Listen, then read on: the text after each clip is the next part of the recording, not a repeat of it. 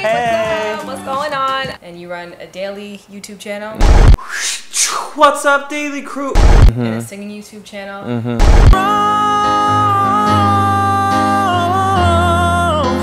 Me and Chris were cast together on a MTV show, but as most things in the industry. So I want to talk to you about sex because we always have super interesting sex conversations about sex. Yeah. You're one of the few guys that I know who I actually have not had sex with. That didn't come out right. You're one of the few guys on earth that I've never had sex with. I'm like, You're damn, one of the okay. few people on earth that I haven't had sex with that I would vouch is probably fantastic. I didn't lose my virginity till I was almost out of high school. But when I was in college, I was on a music dorm floor. So this is literally this one time at band camp story. It really is. There was a lesbian girl on my floor, and she was like kind of butch a little bit, but like feminine too. Those are called stems. Stems? Yeah, because it's a stud, which is the masculine lesbian, and a femme, which is the feminine one. Stem. Stem. Oh. I walked in and I was like, yo, teach me. She's like, you're not trying to like hook up. I was like, nope, this is purely educational. She's like, okay, close the door.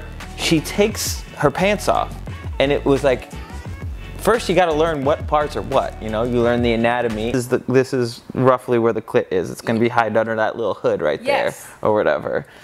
And then when you go into the vagina, just that spongy feeling that you got up there, that's where the G-spot is. But not every woman has a G-spot, and I'm sorry for some of you who don't, but there's other ways. Because most women orgasm clitorally, so the G-spot orgasm is just kind of like a bonus if you get it. One of the most important things to men is our competency, like our ability to be able to handle things on our own. So I think a lot of the problem with men when it comes to sexual experiences is they're not humble enough to admit that they don't know what they're doing. So they don't learn.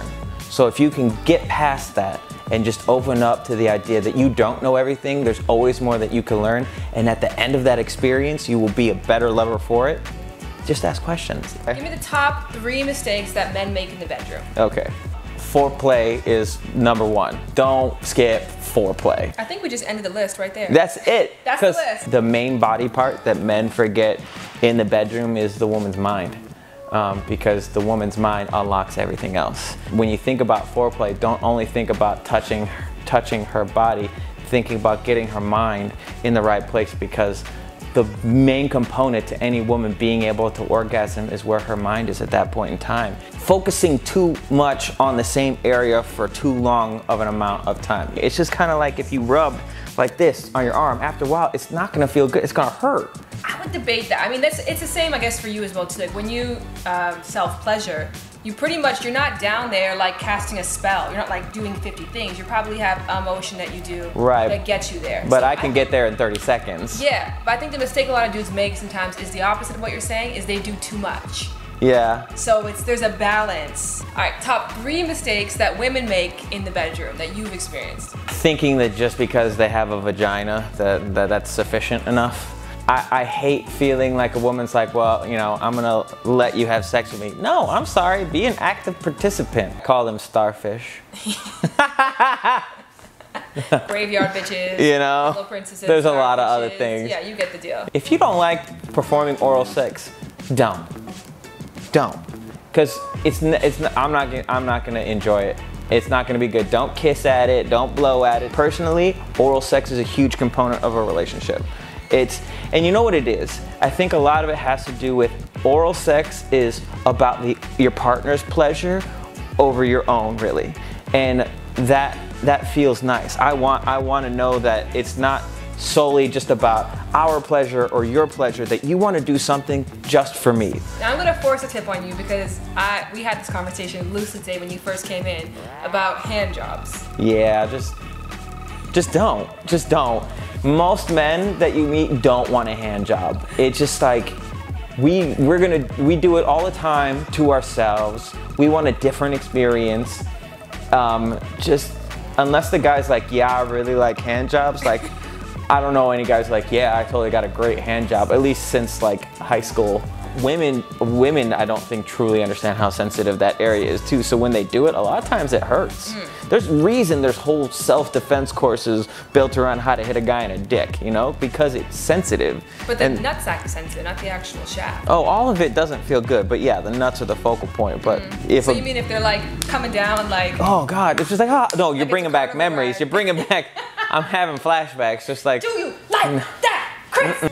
If a guy says this is just sex, there's nothing more, afterwards, don't expect because you've had sex with him that all of a sudden his mind is gonna change. Don't have that mindset, because I'll tell you what, you're not really gonna be able to hook a guy with sex.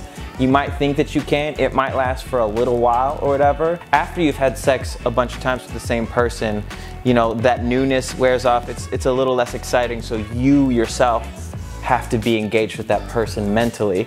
So don't get into bed with someone who said they just want to have sex with you thinking that they're going to change and then getting mad at them when it doesn't, because you're going to find yourself heartbroken 9 times out of 10. Sex is to Chris as what is to what? As video games are to children. It's not something I want to do all the time, but it's fun to do, to be able to just pick up and go do it. But it's not my sole focus in life. Thank you so much, Chris, for all the experience. I know where these hands have been now, which makes this a little bit more uncomfortable. Yeah? Okay, Where's thank it? you. Where's it been? It's... Oh, no, that was her hands. That was her hands. Ow, please stop. Don't you go anywhere yet. Please subscribe to Chris's videos. As you can tell, he makes awesome content every single day. If there are any YouTubers or personalities that you would love to see a sex talk with, write it in the comment section below. In return, I would love it if you guys liked, commented, and if you learned anything from this video, share it with your friends and family so they too can get an edumacation.